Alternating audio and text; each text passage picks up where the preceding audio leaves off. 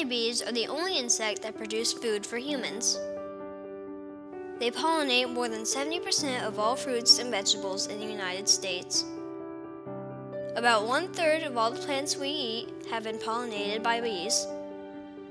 A single honeybee will visit 50 to 100 flowers on a single trip. Honeybees fly 15 miles per hour. They will usually travel approximately 3 miles from their hive. With its marshes, rivers, and historic architecture, Savannah, Georgia is a beautiful, captivating city and a wonderful place to live. Amazing people like Ted Dennard make their homes here, as do many hard-working honeybees. It's the perfect location for Ted to base his Savannah Bee Company and spread his message to save our world's honeybees.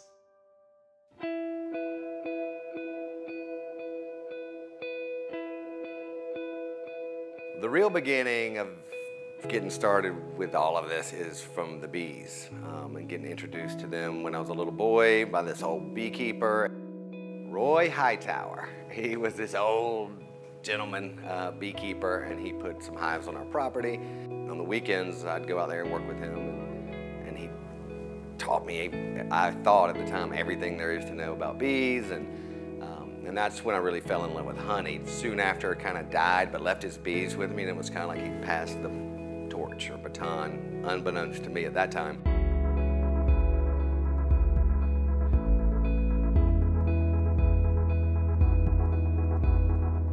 In the beginning, when I learned about bees, I loved honey, and just seeing the different color honey in a frame that you could hold up against the sun. And it's kind of like stained glass, and you could taste different colors, and they tasted differently, and I thought that was amazing. Now, and for a long time, I've loved honeybees just because they're the most altruistic, noble species on the planet in my mind.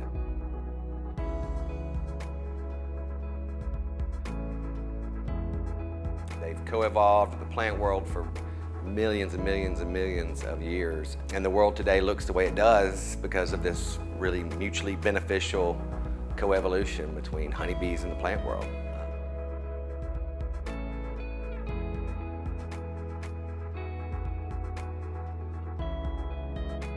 Our stores, we try and educate people and have them kind of have an immersion into bees and honey and other bee products and why they're good for you.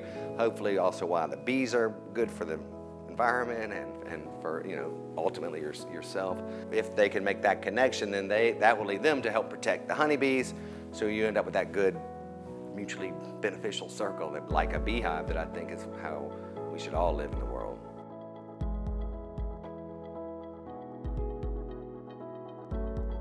I like working with kids. We put some glass beehives in some schools, and the teachers, principals, parents, kids, they loved it so much, and we're using it as teaching tools. And so last year we started this nonprofit that was called the Bee Calls Project.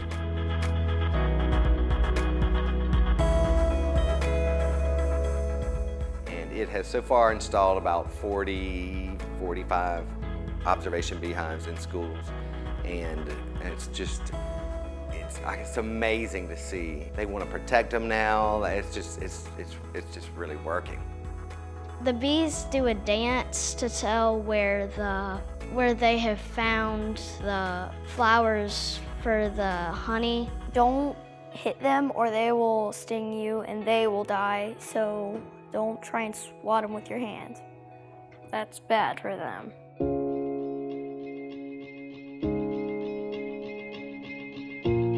Ted's doing a lot with the bee cause. He's raising a generation of children to know that bees are good. They're nice, fuzzy little creatures that help us so much by pollinating 2/3 of our food. And not only that, it's teaching children entrepreneurship and paying it forward, because they're raising money for another school to get a hive. And as an entrepreneur, it's cool that he's passing that on too, and then it's dovetailed together into this really cool project.